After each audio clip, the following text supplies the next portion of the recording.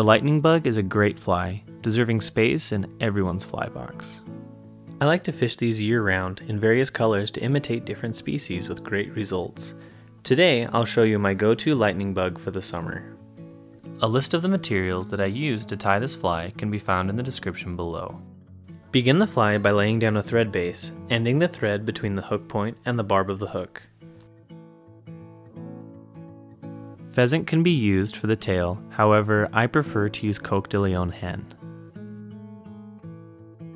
Separate about 8 to 10 fibers, and when you have the tips aligned, remove them from the stem.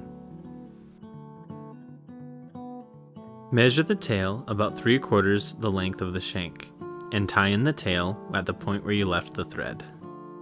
Once the fibers are secure, move your thread up to just behind the bead and cut the remainder of the fibers.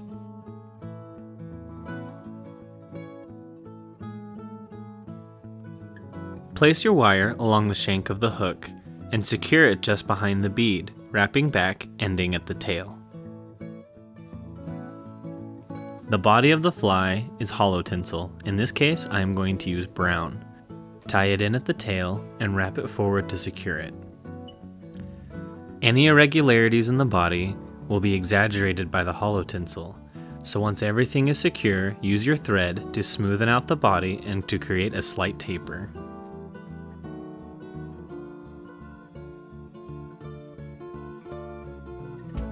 Take the hollow tinsel and wrap it forward, making sure each wrap overlaps the one before it.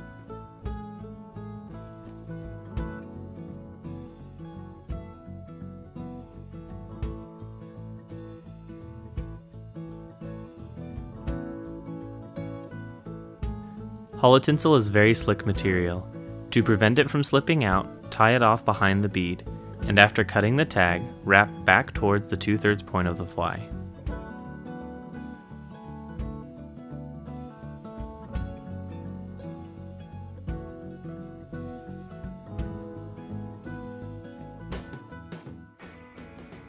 If you are using a rotary vise, you can put a couple of half hitches in at this point. Then you can use the rotary function to counter-wrap the wire to create segments. Otherwise, just counter-wrap the wire forward to create the segments.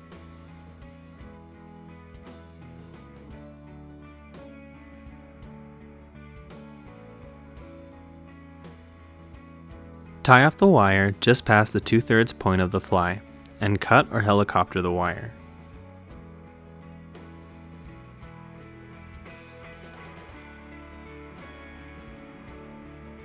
Move your thread to the 2/3 point of the fly, and tie in another piece of tinsel directly on top of the shank.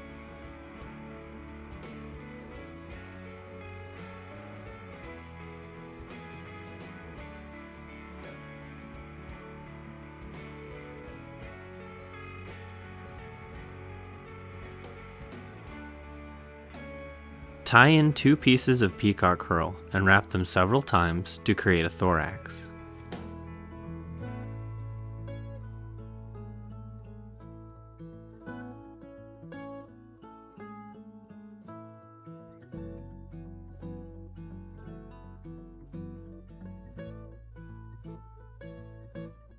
Tie off the peacock behind the bead by taking wraps on either side of the fibers, locking them into place.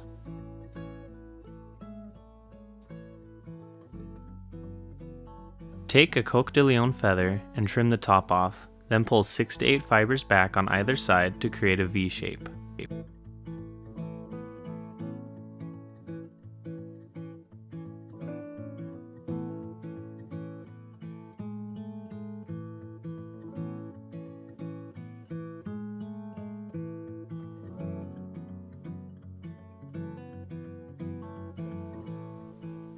Place the V in front of the bead, and pinching the fibers on either side, take 2 wraps of thread.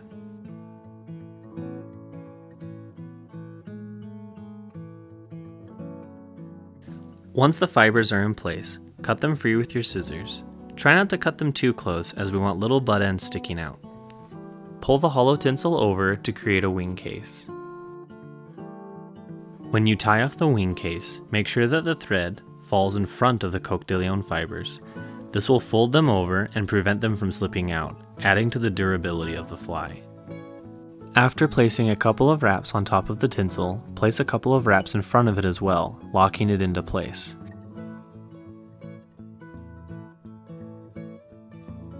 Using the same method as we did with the Coq de Leon, trim your tinsel with a little piece remaining. When you whip finish the fly, make sure the wraps fall in front of the tinsel and fold it back. This simple step will add to the durability of the fly, preventing the slippery material from being pulled out. The lightning bug is hands down one of my favorite nymph patterns. I fish them all the time and tie them in about 12 different colors. If you fish a different color of lightning bug or make different variations, let us know in the comments. I'd love to see what other people do with this fly. Thanks so much for watching. I hope you enjoyed this video. If you did, please give it a thumbs up and subscribe for more videos like this. Thanks again, and tight lines.